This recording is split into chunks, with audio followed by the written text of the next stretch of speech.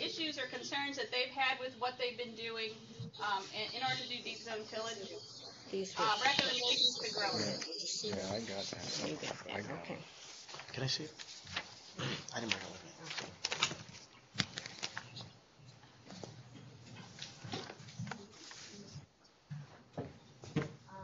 Let's see. We're going to need to as they go through that. All right, and can I mute us?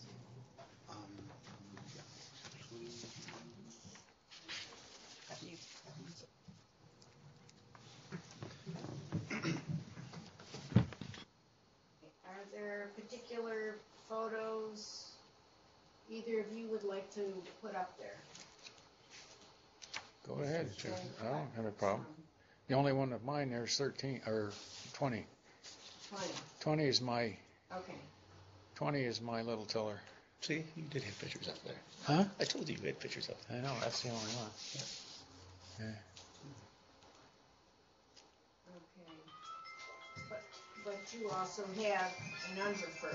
I've got a 6-row underfur for my main crops because I'm primarily a grain grower, but I built that 2-row for my strawberries, and it's a pretty simple little machine, and as you can tell right there, it works awfully good as long as you have your cover crop or clean ground ahead of time. In other words, that's a field that had rye in it, was sprayed in the fall. And I use that for strawberries. So I'm doing that about the first week in April or the last week in March, as soon as I can get in the field to get it ready so I can plant my strawberries in April. And all it is 2 chisel shanks and then 2 sets of covering for coulters on the back to shape up a ridge. It's a 2-row machine. I pull it about 13 or 14 inches deep, and I'm pulling it with a 30 horsepower tractor right there is all. But there's no fancy equipment on it. The only thing that would have to be different if I had a cover crop, a heavy cover crop ahead of time, I'd need a coulter in front of that to cut through. And there's a toolbar in the front there I made so I could put one on, but I've never needed it, so I've only got just the chisels in the middle and the coulters in the back. And how deep are the chisels? About 13 or 14 inches. No fertilizer or anything. I mean, it'd be easy to put a little tank on there and run a hose with a nozzle down the back of each chisel point. You could put fertilizer 8 inches deep. If you were going to grow sweet corn or some other crop that needed nitrogen, you could put it on with that, 8 inches or so. Put about half your nitrogen on early with that, and then put the other half on top when you plant your crop. But I don't need it for the berries, so I don't do that. Any questions about that? And then where is an underfur slide, Betsy? Yeah. My machine isn't in there. It's too big. Betsy, where is an underfur slide? Over number 16 looks like a good bet. Okay. One above it too, isn't it one?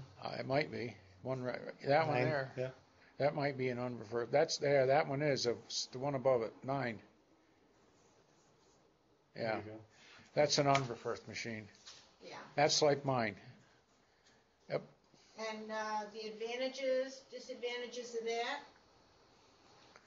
Well, the only difference between that and mine, I've replaced those baskets on the back with cultipacker little rollers, cultipacker wheels. I think it makes it makes a better row to plant in because it firms the soil a little bit. I like that machine because it's got the straight shanks. All we're trying to do with that is to make a slot in the ground that the plant roots can follow down is below the compacted layers. I like that better than the parabolic shanks because the parabolic shanks pull up more stones than that will. So if you're in a stony situation, that machine is a cleaner one to run. I've been using mine for 15 years, and it pulls, it takes about half as much power to pull it now as it did when I started. It gets better and better every single year. In fact, I'm to the point now on my gravel and good loam ground, I don't do that anymore. I just strip till plant on top of the ground. But in the heavier ground, heavy clay, I still do that. But I put cultipacker wheels on the back to break the clods up and do a little compaction on the row to firm it up before I'm going to plant. I prefer to do it in the fall if somebody needed to know when, in which case I take that back piece right off. I don't need to firm the slot, and I don't need to use the basket, so I just have the closing discs and the big shank in the front in the fall, and then let Mother Nature take care of firming up the row, and then just go in and plant on it in the spring. So I prefer to do it in the fall if I have a choice. Loosen the ground and get that slot made so that freezing and thawing and whatever will take care of it. But if you have to do it in the spring, then you need either that basket or color packer wheels or something on the back, or you're going to have, the soil's going to be too loose to plant in. Well, you can plant in it, but it's better if you put something on the back there. That doesn't really break up the clods that well. No. That was the problem. When George did mine before I started, he and I talked about it. I said, I wonder what would happen if you put a color packer wheel on there, because I've got cloudier ground than he does. Yeah. And works better. yeah, he did it afterwards, and that seemed to be the answer for breaking the clods up. Yep. Yeah, especially in that we had a dry year, and then we really wanted people to go to the cultipackers to seal that moisture. That's right. Yeah. That's right. If it was wet, maybe then the basket's okay, because it'll probably break the clods up if it's wet anyway. Yeah. The question in two things: in the heavy ground, which is where that thing really is needed, you're going to get clods. If you get clods, you've got to do something with them. You don't just leave them there to dry out and get hard and then try to plant through them. So you know, if the basket will break up your clods, fine and dandy. If it won't, the cultipacker wheels will do a better job of that. But if it's really, really wet, you're going to get too much with that. You know, then you got to take the spring off and do everything to keep it so it doesn't push down quite so hard. And so it's a question every year, what the ground is like, what kind of soil is it, what field you're in. You don't do it the same way in every field every year. You have to be able to make some adjustments. But the shank, the cutting disc in the front, the shank, and then the two closing discs stay the same no matter where you are. And that's all you use in the fall. And that's another reason I like to do it in the fall, because it's generally drier in the fall. The soil's in better condition, and you're not worried about it wet in the spring, because if you do it in the fall, make your row in the fall, it'll dry out in the spring if it's a wet spring all by itself, and the clouds will be gone from Mother Nature. So you don't have to deal with those issues if you do your deep till or your ripping in the fall. I think that's a better way to go. One of the things that I've kind of toyed with the idea of adding to mine was a set of rolling baskets, not rolling baskets, but trash cleaners in front of the ripper point. Okay. Up on that Yeah. Just when we're using the one-row setter to set either seeds or transplants, trash can be a problem if you let it get too tall. And even if you kill it with Roundup, if you let it get woody at all, you got to kind of keep it. You can spray it when it's in a grass single blade form, or you're going to run into problems. So, okay, we've got what slide is that you're referring to here now with the trash wheels? Let's see. Can you hear me, Carol? It's number 8. Number 8. Okay. Yep. So when I built my unit, I didn't leave enough room to put any stuff on. I didn't really think about pre-row. I was trying to get a real aggressive point on a thing to get down deep, and I've tried to put stuff after it, and it doesn't really work. I guess I could probably put a set of row cleaners right before my Hiller disc in the back. That could possibly work, or run the Hiller disc and then run these after. I've looked at the thing several different ways, and I've got it set pretty good, so it works well the way it is. So I've never really taken the time to mess with putting these things on. But see, those in that picture are like my planter. You put those on the front of your planter. Yeah. So I'm wondering why you couldn't put those on the front of your transplanter. That's where they belong. But you go so slow clean that road just before you get right there with the transplanter. Yeah, but don't you have to go like 5 miles an hour or something to make them work? No. They'll work that slow? Yep. On a transplanter? Well, I'm not sure they work. A news place in Ithaca. At a half a mile an hour? Properly, the floating ones, which got the depth bands that's on right. here. That does a nice job of cleaning. Even at the slow Even speed like a of quarter the- mile an hour, half a mile? Really? Okay. It's just like a garden rake. Okay. Okay. You're just trying to rake the clods. And then you don't have to deal with it. Garbage out of the way. But they got to be free floating. Right. At least it might They be. got to have those wheels, treader wheels on the side, the depth wheels, so they don't go too deep. Okay. Right. The floating ones will never make a gouge, a trench. Which Right. is great. Too many get, in complex topography, you know, hills sideways and everything, they will gouge on you sometimes, and that's not good. You go too fast or you have them too deep, and then you end up with a depression with all this junk on the sides. Right. Collects water and. Yeah, it collects water, and it's murder if you've got processing snap beans or dry beans, because you've got your row is starting below the level of the soil. Right. Snap beans need to have that mini mound still intact. So Carol and Jim and Lynn and George, I have this picture up. This is Anu, of the trash wheels, and I do know that Umberfirth has made an they have created a mounting unit in front of the cutting disc that you can actually put trash cleaners in. Well, that's where it belongs. Right on the disc. That's where it belongs. Yeah. Right in front of the cutting disc, they've made a unit. So I wanted to make sure folks knew about that. Before we move around for questions, I wanted to see if, Lynn, if you had any other comments on how you got started. Well, basically, I was struggling on either dry years or excessively dry years or excessively wet years. My ground would pond on a wet year, and on a dry year, nothing would grow. That's kind of what got me started into it. And between a little urging from George and Gary Sweet, we had tried zone tillage without any ripping. First year I tried it, I thought that's where I had to go because it worked. It was beautiful. We got a rain right after I planted. Everything came out of the ground. The pumpkins were beautiful that year. The next year I expanded. Again, I had George plant my winter squash and pumpkins, and it was a total failure. It was so dry that year. The plants didn't germinate. When they did germinate, they really didn't grow well. The missing ingredient seemed to be the ripping and making that slot, giving it a place to grow. The following year, if you go back to your pictures there, I started out with a one shank ripper it was just a subsoiler I had that I used for some drainage. It's picture number 6.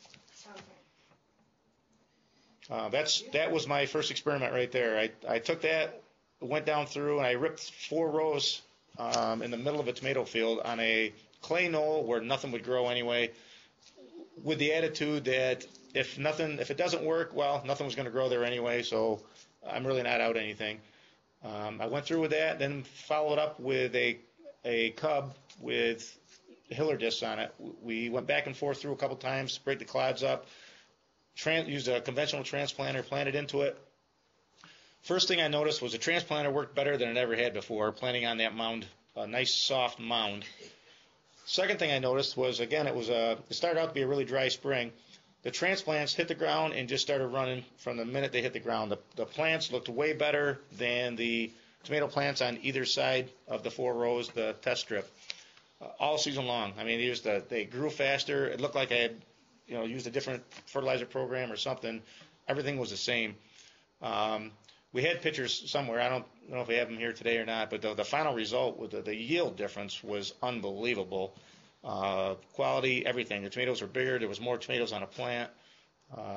So that's what got me started, and I've been experimenting ever since. I think it's picture 28 or 21 or something. The following year, I built a 2-row unit, which included the hiller disc. Tried to do everything in one pass. It was in the PTT you sent us. Yeah, but she cut some. Okay. So there wouldn't be so many. Okay. But similar to George's, actually. But the only difference is I've got straight shanks on mine, and I've got a set of spider wheels that run behind the ripper shank to kind of break up the clods, and it does roll some of the sod and stuff out of the way a little bit, and then it's followed up by 2 hiller discs that are the concave hiller discs, okay, to throw a nice. The mound I throw is probably like 8 to 10 inches high. I like a good high mound, so after it settles, you've still got a mound there. But every experiment that I've done with this so far has been positive. From planting 4 rows, I'd take that 2-row ripper and go out in the middle of a 10-acre cornfield and rip 4 rows, plant directly into it. You can drive across the end of the field in a pickup truck. Don't even get out of the truck. The corn is 6 inches to a foot taller than the corn on both sides of it. It's just, I haven't had one bad experience with it yet. It seems, for me, it's been the way to go. You had a significant compaction problem. Yes. On a light soil, Right, Yeah, it wouldn't perk at all, right. which is not unusual on vegetable soils. Tillage pains. Yeah. So I wanted to just, Anu's here. I wanted to take a minute to go around all the locations and see if we had any questions, because we wanted to move on to some of the growers on Long Island who have used different equipment. So before we move on, I'm going to just look at the growers that are here with us in the room in Ithaca. Do you have any questions for George? Yes, go ahead. George, when you till in the fall, do you have a hard time finding your rows in the spring? No, because I end up with about a 6 or 7 inch wide clean tilled strip there with a mound, and it's still visible in the spring. I mean, you have to do fall weed control is the best option for zone tillage anyway, and so the strips are still there in the spring. I don't have any trouble. We have one more question from Ithaca. Are you doing that zone tilling in the fall into a cover crop that'll winter kill, or into a rye that's still alive in the spring? Or neither? No, both. A lot of it is into soybean ground that's going to go back to sweet corn or something, so there isn't any cover crop there. It's too late. I may plant rye, but then I do the deep till early enough that the rye is just barely coming up. It comes up afterwards, and then we have to kill it in the spring. But I've done it for my pumpkins. I usually do it either very late in the fall or very early in the spring into standing rye. And again, I don't have a problem getting through the rye or seeing the rows when I get ready to plant. Killed rye. It's killed rye, yeah, right. So you won't want to try to plant into a green rye. Well, you don't want to plant in anything green if you can help it. That side, it'll make a mess and it'll ball up, and you've got to kill that crop. Whatever you plant into, make sure it's dead. If that zone builder has a good cutting disc ahead of that shank, you can zone build through anything, but you can't plant through anything green. You want to make sure everything is dead when you get there with a planter. Takes about a month. You want to spray. What I found is 3 weeks to 4 weeks before. 3 weeks, yeah. Yeah. Can we move on to Long Island? Any questions for George or Lynn? Go ahead. Go ahead and ask a question. Yeah, we've got a couple questions. What kind of planter are you using? Me? Yeah. John Deere 7000. Same here. I also use a conventional. It's an old, new idea transplanter. Yeah. I use that. Then I have a newer style with the finger pickup for the transplants also. But there's nothing. I've done nothing. No modifications to the transplanters. We just if you build a clean mound, that's something I failed to mention earlier too. You're going to have seasons where you may have to go back over that where you ripped. I with a 2-row ripper, I will go through it one direction. If I don't have a nice clean seed bed, I will turn around and go back the opposite direction at the same time, and that usually does enough that it breaks up the clods and clears up gives you a nice clean seed bed, a nice mound to plant into. Make sure it looks good. You want it to look the way you got to be happy with the way it looks, or you won't be happy with the end result. So just make sure you got a clean place to start. Any other questions from Long Island? Yeah, I'm just wondering about having a rolling basket followed by a cultipacker, or some of our growers have tried 2 rolling baskets just to have a really good bed. And this would be zone building in the spring. What do you think of those ideas? Don't see any reason it wouldn't work. I've not done that. I've either had the basket or the cultipacker. I haven't had both, but it should be all right. I think the key is to have the cultipacker one place or the other, so you get the firming up of that row if you're going to do it in the spring. You don't have very long for Mother Nature to do that for you, so you want to do it yourself. Okay, let's move to Jeff Miller. Jeff? I have like 2 questions. One is there was a comment made that someone doing the ripping along with the zone building after a period of time was able to not do that ripping anymore. How long did it take before you got to that point? I don't know. I'm at the point, and it's been different. Each field is different. My heavy ground, I still do the ripping, the heavy clay, because it just seals up so hard every year. But I haven't done any ripping on some gravelly loam around where I live probably for the last, I'd say 5 years, and I've been doing zone tillage for 15 or 16 years. So I probably could have quit quicker. The Ray Rawson, when I started, tried to tell everybody that you could do it 2 years in a row. You do your ripping 1 year, and then you split the middles the second year, and then you don't have to do it anymore as long as you don't mess the soil up. And he may have been right. I don't know. I never had nerve enough to do it that way. So I probably went 6 or 7 or 8 years before I quit doing the ripping on the good soil. But the heavy clay, I still rip every year. Thank you. And then the second question is, you have a John Deere 7000. Do you have a gang of coulters in front of each planter row? Nope. Up until this year, I've had the old Unverferth cart that had a tank and coulters on the cart. 3 coulters to the row and pull the planter behind it.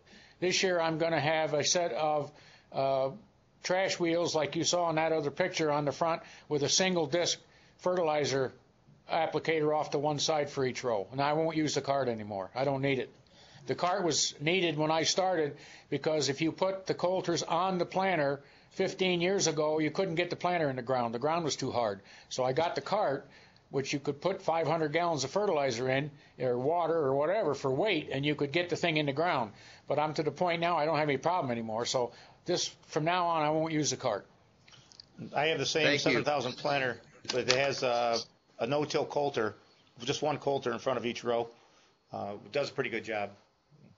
I have 2 neighbors that have switched to zone till, no till, if you want to call it that. Both of them have Kinsey planters, and they started with a coulter like the one that's in that picture there, a single cutting coulter in the front, no-till coulter with a fertilizer unit on, and they don't do the deep ripping anymore. They're in the same shape I'm in, but they're grain producers, and they have a lot of trouble with that, getting the planter in the ground. So everybody around me has taken the no-till coulter off, and the fertilizer opener, they've gone to a smooth, straight slicer disc for the fertilizer opener so that they don't have trouble with those openers holding the planter up out of the ground.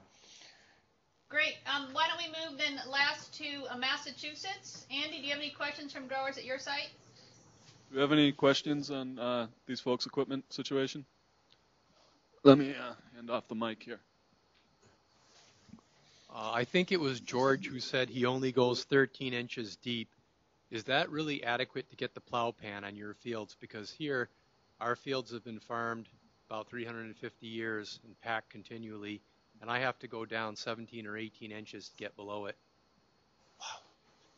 Okay, what I was talking about was that 2-row one that I built for my strawberries. There's no compaction layers in that field because I've zone tilled for years, so I go down 12 or 13 inches when I plant strawberries. The big machine that's the regular Unverferth for planting soybeans or sweet corn or pumpkins, I go about 17 or 18 inches if in the clay. In the fields where I have done it a number of years and I don't have any compaction anymore, again, I still only go 10 or 12 inches. There's no reason to go any deeper if you don't have a density layer, and it pulls a heck of a lot easier 10 inches deep than it does 18. So once you've done it a few years, you can quit going so deep if you don't mess it up and go back in there with a plow or a disc or something and put a layer back in. You need to measure your compaction. Right. Penetrometer. You need a penetrometer or a tile rod or something so you can detect where your compaction layer is, so you can rip just a little deeper. Right. Which is I check every field. Is there any other questions there? I'm sorry. Any other questions here? Looks like that's it. Okay, great. Lynn, I'm sorry I cut you off. You had a comment? No, I just started to say I check every field. I go around once or twice and I jump off and take the penetrometer and I'll check in the rip and make sure I'm breaking through the hard pan. Then that's how I determine how deep I have to go in each field. So most of the time I just run it all the way down, but you can tell I just kind of listen to the tractor. Some fields you can tell it's pulling a lot easier. I'll just jump off and check in. If I don't have to run it as deep, I will tend to pick it up a little bit and do it that way. So. Right. All right. I think what we want to do is. We got one more question. Can we say that one more? Yes, actually, I have 2 questions. One question would be, assuming it's dry enough in the spring, is there any good reason not to do the no-tillage preparation in the spring? Because conventionally on Long Island, we have sandy loam soils. If we do field preparation the season before in the fall, we have wind and water erosion. I do all of mine in the spring. I cover crop with rye on just about all of my ground. And again, like I said, 3 weeks to 4 weeks before I'm going to rip, I'll go through and spray with Roundup, and then go back through and do my tillage. And that seems, it's been a pretty good combination for me. So I don't have a problem with spring as long as you can do the ripping 2 or 3 weeks ahead of when you're going to plant to let that row get healed up. And if you put the cultipacker on the back, you'll do a little better job. The problem is that slot will stay open and you'll have loose soil for a while, for a short period after you do it, until you get a heavy rain or till it just naturally settles in. So I don't like it in the spring if you've got to do it with right away and then try to plant right afterwards. We had a trial in Wayne County with Mike Stanyard some years ago on beans, and the guy ripped today and he planted the beans tomorrow, and they were terrible because he's planting beans in a 1-inch wide slot that's nothing but a big air pocket. You have to either do it in the fall or do it far enough ahead in the spring so it heals up. All righty, let's. Oh, can we hit our mutes? Thank you. I think it. Do we have Thomas on? I don't see him on yet. Okay. All right, so we wanted to move to Long Island because we had growers that were using some slightly different, equipment there. So do we have Jen and? Yeah, we're here, Anu. Okay.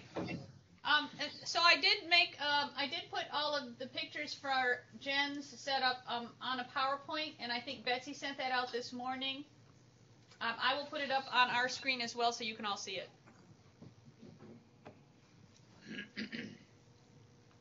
So go ahead, Jen. I'm just waiting for the picture so I know what I'm talking about. Hi, this is Thomas. I am connected. Oh, okay, Thomas. We'll be right with you. Okay. That is a no-till grain drill that we purchased. The Sunflower, 7 foot wide, 7.5 foot wide, so that we can no-till cover crops into the fields that we are resting for a year. We grow pumpkins specifically. 1 year at rest, 1 year is in pumpkins. And one of our biggest problems is Phytophthora and keeping it away because we don't have enough ground to rotate in. So we're trying to build up the soil to protect itself against the Phytophthora. So the no-till drill has given us some options to try other cover crops. This past year, we tried oats and alfalfa. That's it going down the field. So you can see that it does a nice job in the field without tillage. We also used it to plant sorghum Sudan grass, and third, we planted our rye in the fall, which is about 3 bushels to the acre, and then we used the rye in the springtime as the mulch for the pumpkins. That is our zone builder. That was earlier in the season when we were just testing it out, and we had what they're called the shark tooth reduced residue managers, and they're in the front of the coulter. And then we also had shark tooth behind the coulter, and we found we had about 4 bushels of rye to the acre this past year, so there was a lot of residue on the field, and we found that even the 2 sets of shark teeth residue managers were not clearing enough to make a nice zone. So what we did was we got more aggressive residue managers behind the coulter, and there should be another picture. That might be the one. I can't really see it well. And that's it. Yeah, that's right. That was earlier in the season there. That's the 2 shark teeth. And right there's hardly any residue, but the pictures previous, that's where we had a ton of residue. So we found that putting the more aggressive residue managers behind the coulter really helped push more of the rye away. This was our first year using this zone builder. Originally, we've used a water wheel transplanter to transplant our pumpkins directly into the rye, and we were noticing that there wasn't as good of a stand, they weren't growing as well, and we knew that they needed more. And this zone built up a nice 8-inch zone with fluffy soil, and they grew very well. We just need some more time to perfect it. Those are some of the strips that you can see that we prepared. And it made a nice little zone there, and you can see the amount of residue in between. And there's a lot of residue there. Even with all of that residue, though, we had some trouble with weeds. So that's one of the questions that we have is weed management. And also with that is also and there's the pumpkins, and we put T-tape down so that we can water and also fertigate with. And another one of our questions is fertilizer inside this zone, and are the weeds taking away from the fertilizer, and how we can compete with the weeds. So there's two issues in here. It's the taking care of the weeds and also knowing if we need to do something different with our fertilizer. At this point in time, we have purchased a John Deere planter, a Pequa planter, corn planter, that we would like to try seeding the pumpkins in the ground rather than transplanting, because it would take a lot less time and labor. I don't know if there's any other question. How did you manage the rye? I mean, you said you got a lot of rye there. When did you cut it? At what stage did you cut it? And how did you get it that manageable? We've tried several different. We've tried cutting it tall. We've tried cutting it short. We have a flail chopper that we've used. We've had difficulty with that when it's gotten too tall, so we use a rotary mower. We'll cut it down and we'll go through and fluff it up again. What we're really interested in is rolling. We had just a roller that we used to roll our lawn, and we tried rolling some of the rye, and that seemed to work, but we found that you can't go in the same direction that you are with the zone builder. Otherwise, that rye just wraps right up. So we're considering trying this year going crossways. And so we didn't know if anybody had any experience with the rollers, because there are rollers available that we've seen on the front of tractors, right in front of their planter, and they go through and roll and plant right at the same time. So we're interested in that as well. We rolled high rye with a color packer and then planted right in it. Pumpkins came up, but we had problems with fertility. People planted right through it. Oh, sorry about that. Jen, I wanted to see if there was any of the questions from Massachusetts, from any of the growers there with the system. We have one here. Hold on. This is Wally Zykowski. We try and plant in as big a rye as possible, but we don't cultipack it or roll it or anything. We just spray it with Roundup. It's usually in the head stage when we do it. And sometimes it works and sometimes it doesn't. It has to be really, really dry when we're working it, though, so you don't tangle up. When it's wet, it's like wire. I don't know. What's the advantage to knocking the rye down? That's what I don't understand. Can you answer that? Yeah, I can answer it, but give me a half a day to think about it. My understanding is if you let it drop, and I've heard that from Steve Groff, that it falls in various directions, and so it's harder to plant into. So what we've done is we roll and then we hit it with Roundup, and that's just to keep the drift down. I don't think you could run a zone builder through lodged rye. So if you're looking to build a zone, that might be a problem. The person from Yetter that we talked with used the analogy, you couldn't comb your hair if one end wasn't fastened. And so rolling it down gives the zone builder more of an opportunity to work. I wonder if you could kill the rye when it's standing and go through the zone builder when it's standing without knocking it down. Because then you don't get that. Once you knock it down, even if you go straight, you still get that. It's not perfectly straight. You still get that mixing, you know. Sometimes I try to roll. And if it's standing, you're not going to get that mixing. It's upright, and you might be able to go through with a machine and make your zone. What about after with a planter, though? If it corn, fell after the cedar or the transplanter? Cedar. Cedar would go right through it, because you're not going to. So why don't we? Do we have any other questions from Massachusetts? Especially with this. If you're not going to knock the rye down, doesn't that affect the light getting to the crop, pumpkins? It knocks down when you plant it, guys. When you run, the wheels of the tractor will run it over, and it'll knock most of it down. You're better off. We found, George does it, and I do it too. Leave it standing and go through that way, let the wheels of the tractor knock it down, both between your deep tillage and your planting. It opens it up. It knocks probably 85-90% of it down, then the rest falls within a couple of weeks. It'll fall down. It looks good after you've finished. If it's really dead, the coulter will cut. The key is you got to get the Roundup on the rye far enough ahead so it's dead when you go to plant it. And I agree with Lynn. I think I can get through it with a zone builder and a planter much better if I haven't rolled it. The one year that I did try rolling it, that it got too big, you have to go the same way with the roller. You can't go backwards or it all balls up. And I can't roll my field precisely enough to know exactly where my planter's going to go. So I had big trouble that year. If you just kill it when it's about 24 inches tall or 30 inches high and let it fall down, and you've done it 3 weeks before you're going to plant pumpkins, your planter won't have, and the deep tiller won't have any trouble going through there. And even if you go the same direction, it still tends to wind up on the wheels of the planter. Yep.